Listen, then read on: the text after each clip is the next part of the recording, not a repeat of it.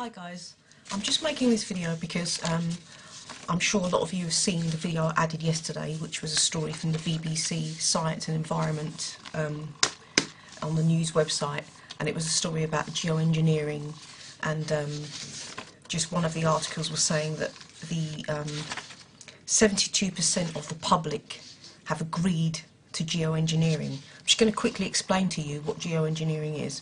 Now, geoengineering is a way of making the sun stop shining on Earth and to reflect it away from Earth. That's what geoengineering is.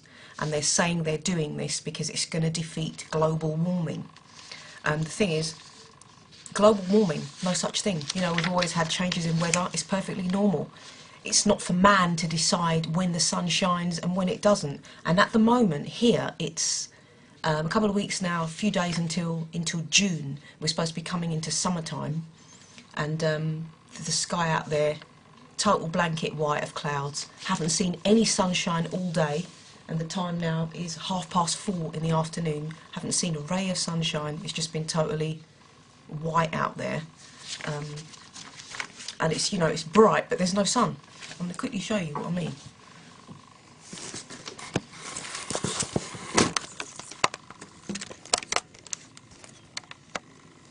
That is what the sky has been like all day. Just like that. Not a single bit of sun. It's totally white, look. I'm going to zoom in. Nothing. No blue. Just white. That is a total whiteout, and it's been like that all day. Okay.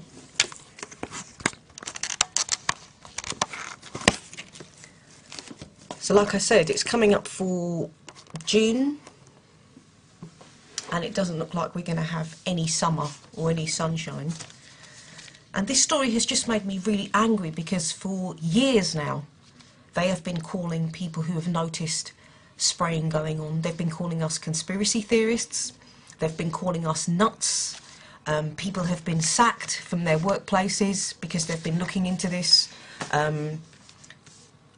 People have been, you know, ostracised by their friends, their family, their work friends, because everyone has been just assuming they're a nutcase because it's out in the mainstream media, and they've made it look like anyone that's noticed this is an absolute freak.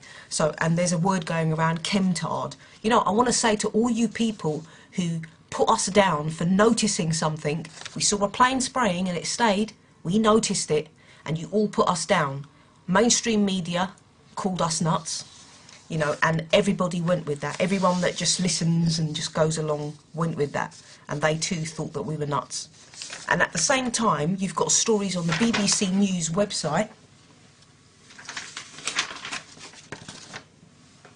At the same time, you've got stories on the BBC News website explaining to you what geoengineering does and how much it's cutting the sun away from Earth. And it was this picture here that totally, to be honest, pissed me off, right? So to all you people who think that those who are noticing the planes doing this is number 2, yeah? Atmospheric aerosols, yeah? That means they've got planes flying at a certain altitude, lower than where a contrail would form, which is what we have all been saying, and these planes are spraying out chemicals which are then making the sun bounce off them and go back into space. So they've even got in the picture here, you know, the haze that we see? Look at this. There's the haze. That's where they're spraying. This is a chemtrail. This is aerosol spraying. For all of you who say that it's not happening, this is a picture of geoengineering. All right? They say they're not doing this project, but they are, because we see them on a daily basis. There is no sun in the sky, so it's obviously all being reflected away by all this shit that they're putting into our sky. Right? And what's really wound me up about this, in the actual story itself, where they're showing this picture, I've printed it, it's the whole story. Stratospheric aerosols seem to offer the most effect for the least investment. So it's the cheapest way to block the sun, and it seems to offer the most effect. Well, it's going to, because if you put a blanket of crap across the sky and it's thick enough, you're not going to see the sun. So it's working. Okay, so stratospheric aerosols seem to offer the most effect for the least investment and could be deployed soon, People, it's being deployed now. If you see a plane leaving a trail and it's flying lower than contrails are supposed to form, it is a chemtrail. It's aerosol spraying. They're doing it so that the sun will reflect off whatever shit they're spraying out in the sky. So start this again. Sorry, this has made me really angry, and it's proof for us too, but it also makes me angry that they've put us down and called us nuts for so long, and at the same time it's hidden in plain sight on their website, right? So stratospheric aerosols seem to offer the most effect for the least investment and could be deployed soon, but present an unknown risk to the environment. So they themselves do not know what's going to happen to people and the environment where they're spraying all these metals into the air. And you know, when people say they're finding metal in their water, when people say they're finding metal in their blood, when people are getting ill, okay, and their kidneys and their livers are suffering because you're having to worked so much metal in your body, your liver and your kidney, they're working hard, okay? They're working harder than they usually do because they're trying to get rid of all these toxins in your body which are coming out of the planes, because they need a certain element to make sure that it goes back up into the sky. So the stuff that they're spraying is going to be metal. It's got to be some sort of metallic substance for it to have the light shine back off it. And if you check it, look how big the sky is. It's a lot of stuff they're having to spray. So when you see that haze all over the sky and there's no blue, it's aerosol spraying and it's come out of a plane, right?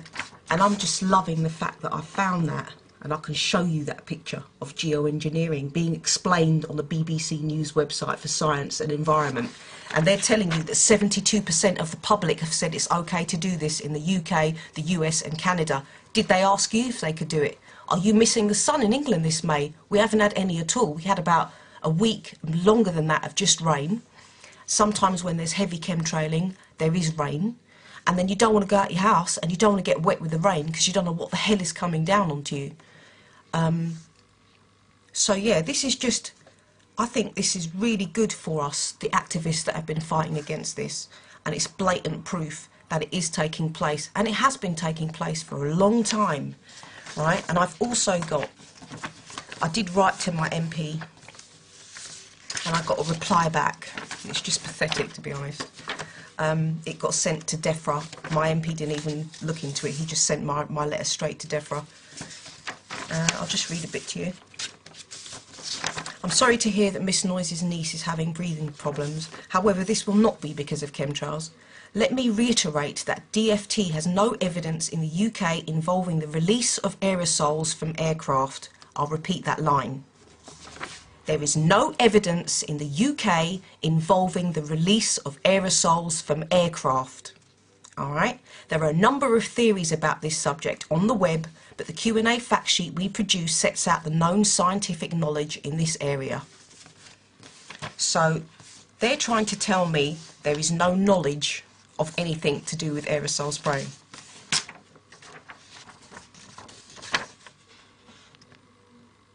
That is aerosol spraying. That is geoengineering. And if the department, if DEFRA doesn't know about it, then it's just pathetic. Talk about there's no communication between departments, or if they need to know, they need to know. But it's pathetic.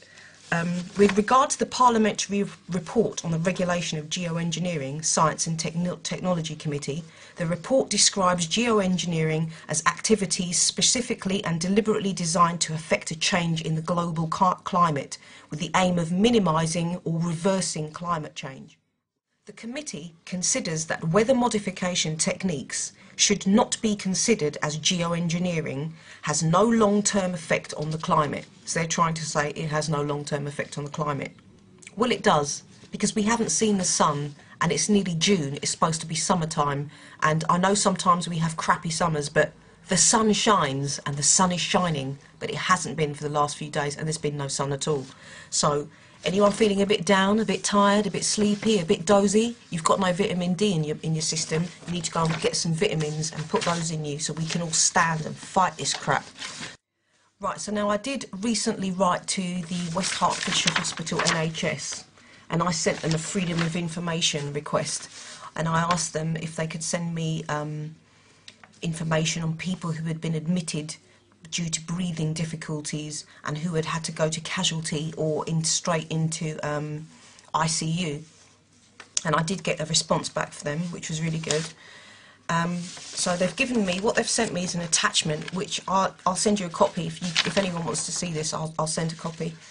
What they sent me was an attachment, and if you can see there, I'll read what it says as well. Patients admitted to the Trust since January 2008 to date on a month-by-month basis where respiratory problems, and in brackets shortness of breath and other abnormalities of breathing, were identified as the primary diagnosis. So these stats go back to 2008. So I'm just going to give you a quick rundown. So if we look at this, so in January 2008, 22 people were admitted to hospital because they couldn't breathe. So if we look down in January 09, it was 12. In January 2010, it was 35. January 2011, it was 67. And in January 2012, 95 people were admitted to hospital because they couldn't breathe, or they had to go straight to casualty or ICU. So I'll say that again. So 2008, you had 22, and in 2012, you have 95. Let's have a look at February. In February 2008, you had 15. February 09, 18. February 2010, 48. February 2011, 64, and February 2012, 96. So we've gone from 15 in 2008 to 96 in 2012. Now March is the worst here. In March 2008, you had 19 people were admitted because they couldn't breathe with difficulties. They had respiratory problems. In March 09, we had 21. In March 2010, 42. In March 2011, it went up to 93 people couldn't breathe and had to be admitted to casualty or ICU. And in March 2012, 109 people couldn't breathe and had to be admitted to hospital. They were taken by ambulance or whatever. They were in casualty or ICU and they had respiratory problems. So that's just sick. Right, let's go later on in the year, because we know during the summer they spray a lot. It's like August, September, October, there's a lot of spraying going on. So in August 2008, we had 21 people admitted to hospital. 2009, we had 29 people. In August 2010, there was 53. August 2011, we had 78. This is just nuts, people. Let's look at April, month's just gone. April 2008, we had 25 people admitted to hospital because they couldn't breathe. In April 09, we had 27. In April 2010, there was 37. April 2011, 79. And April this year, and the stats which I received a few weeks ago, it's already 52, so it's already looking like it's going to be even worse. Let's check October, if I haven't already. October 08, 19. October 09, 58. October 2010, 74. October 2011, 127 people were admitted because they couldn't breathe. So 08 in October was 19. So we've gone from 19 people, right, to 127 people being admitted into hospital because they can't breathe, they've got respiratory problems, and I know this has got a lot to do with the shit that they're spraying, because if you check it, the stuff that they're having to put in the air to make the sun, the solar radiation they're trying to reflect away, the stuff that they're having to put into these planes, right, to spray out, they're going to be like metallic stuff. It's going to have to be stuff that's reflective. Now this kind of shit, right, is not supposed to be in the human body. It's not supposed to be going in our water. It's not supposed to be going in our blood. It's not supposed to be absorbed by us. We're getting lack of vitamin D, whilst also on top of that we're getting shit on our chests. Have you wondered why you constantly get a cold and it goes and it comes back and it goes and it comes back? You'll give it to a member of your family, another one will get it, it goes round, it goes. You're constantly getting ill and getting this chesty problem. It's to do with what they're putting in the air. And they say themselves, you know, to do this, they actually say there is an unknown risk to the environment, right? They're talking about it being an unknown risk to the environment. What about us, people? What about humans? What about the children? Yeah, have they considered the effect, the long-term effect on this? Because they've been doing it for years, right? They've been doing this for a while. Okay, I only noticed it recently around my area, and I've lived here for 8 years, and to be honest, I've not noticed much spraying at all. And I look at the sky a lot. People know I film UFOs around here, and I've always enjoyed being outside in nature, and I do love the sky. But they started spraying heavily round here last year, definitely, beginning of last year. And, you know, the statistics on here show that it's been happening round here, because this is just for my local health authority.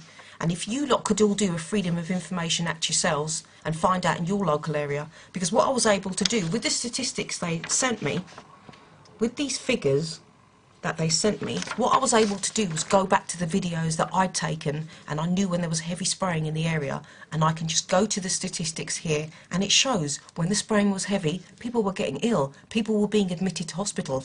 And if you've seen my whistleblower video, we're all aware that the ambulance man from that video, he knew when they were spraying the stuff, people were being admitted. I've also heard there's a cab driver, and he has been taking a lot of children to hospital and people with breathing difficulties, and he tells people in the cab that he thinks that's what it is. Now, when we start saying that we think it's aerosol spraying or chemtrails, people just look at you and think you're a nutcase. But I want you guys to know that anybody who's noticed this shit going on, fair play to you, big ups to you, because you actually noticed something was going on, and this is what it was. It was geoengineering. All right, it was that. So when you see a plane going by and the plane is shooting that, it's an atmospheric aerosol. Okay, so I just want to say thank you to everybody who's been fighting this and noticing this and caring enough to do something about it. And for me, the fight has just begun, because this is blatant proof, and from now on nobody's going to call me a conspiracy theorist, because this is fact. Okay, it's factual. Geoengineering is a fact. Okay, the only thing we don't know is what crap they're spraying down and what the end game to this is, because I've heard a lot of stories, and I don't know if you lot have heard about the whole transhumanism agenda and all that, but I do believe there's something else in this, and that's what we need to get to the bottom of. But to all my fellow activists who've been out there and fighting this year, respect to you.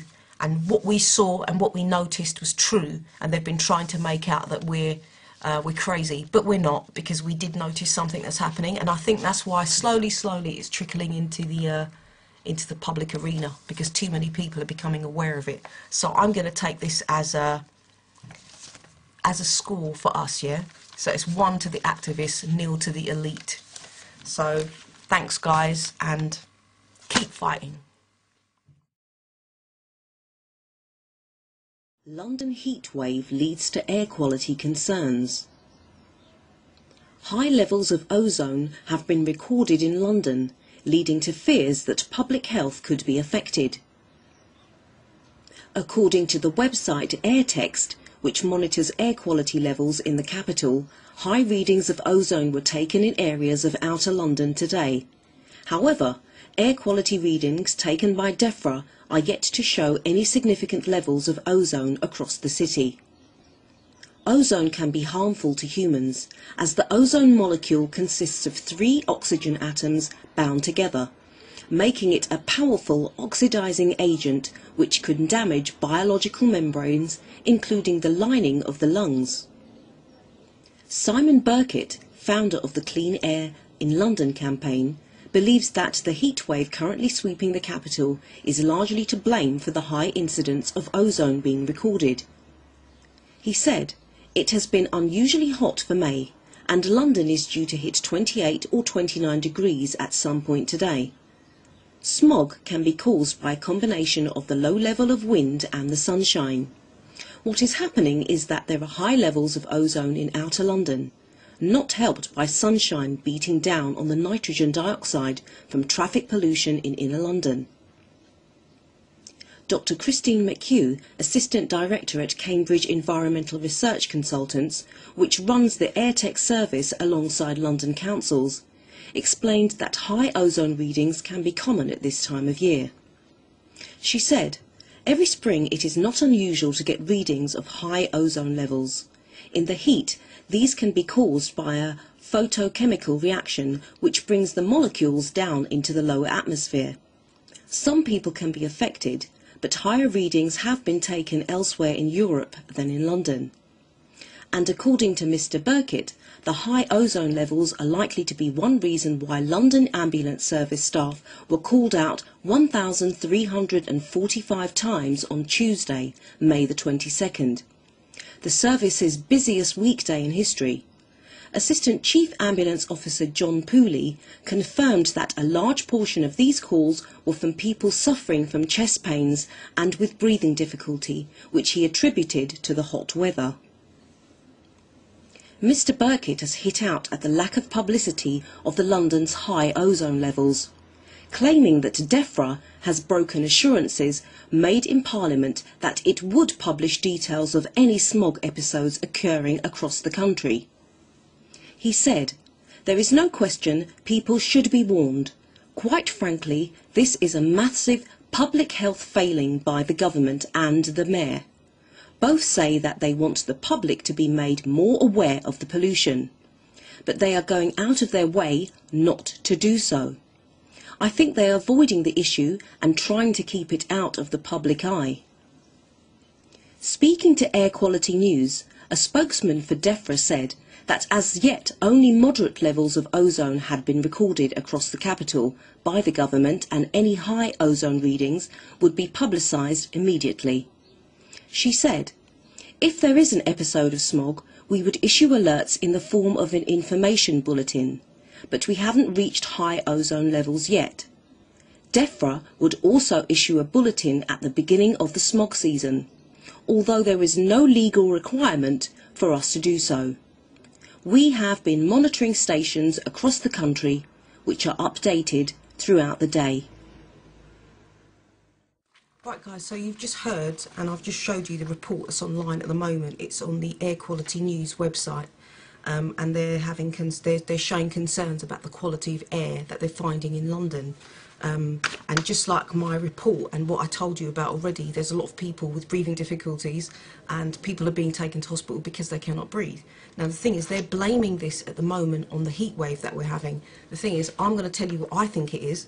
I think because we've not got much natural cloud at the moment, okay, and it is fairly quite, it's quite clear skies, so the stuff they're spraying is getting down quicker. But they're saying this smog is due to the heat wave that we're having, and to me that just doesn't make sense. And also what doesn't make sense to me is the statistics on this. So the London Ambulance Service staff were called out 1,345 times on Tuesday just gone, May the 22nd. Say that again, yeah? 1,345 times they were called out because people were having chest pains and breathing difficulties, and they attributed it to the hot weather. So I don't know about you guys, but when it gets really hot, I don't have breathing difficulties, really. You know, if you go to a country and they're not spraying and it's hot, it's fine and you can deal with it. You know, it's never affected my breathing. What's affected my breathing is the shit that they're spraying in the sky, and they're trying to blame it on hot weather, which is it's absolute crap, people. And the thing is, if you're going to have in the capital alone 1,345 people being called, the ambulance, you know, taken to hospital, why has there not been a warning given to people in London? Why hasn't the mayor said anything about bad air quality? You know, I know we're coming up for the Olympics, maybe they don't want to scare people, but I'm telling you, if you come over here and you're coming over for the Olympics, then please do bring a mask with you, because you'll probably need it. And that's the honest truth. So if you're living in London, please really just be careful and take care of yourselves. If you do get any problems with your chest or your breathing, then I do suggest you do get yourself to a doctor. Another thing I wanted to show you quickly, this is a story from yesterday's Evening Standard. That's yesterday's Evening Standard. And I don't know if they're trying not to warn people, but this was a tiny, tiny little story. You see this bit here? Tiny, absolutely tiny bit of page it took. And that was a story in the Evening Standard. Londoners were warned of the first big summer smog of the year as the ambulance services said it had seen an unprecedented rise in emergency calls for breathing trouble and chest pains. Levels of harmful ozone and car exhaust particles had soared this week as temperatures headed towards 30 degrees. So they're trying to blame it on car exhaust and ozone. I'm blaming it on the shit that you're spraying in the air, and there's not much proper God-sent cloud coverage today, so it's coming down quicker and it's coming down harder, and because the sun's shining, it's probably making the nanoparticles affect our chests even more. And remember, a line that I told you in this story, it actually says that it can affect the lining of the lungs, right? It says it here. Ozone can be harmful. The molecules consist of 3 oxygen atoms bound together, making it a powerful oxidizing agent which can damage biological membranes, including the lining of the lungs. Okay, now this is what can be possibly happening to people in London and outside of London, but there's been no warning. They're not telling you to be careful or anything. So it's going to be a nice hot weekend. Just take your time outside, be careful, look after yourselves, and I'll speak to you soon. One love.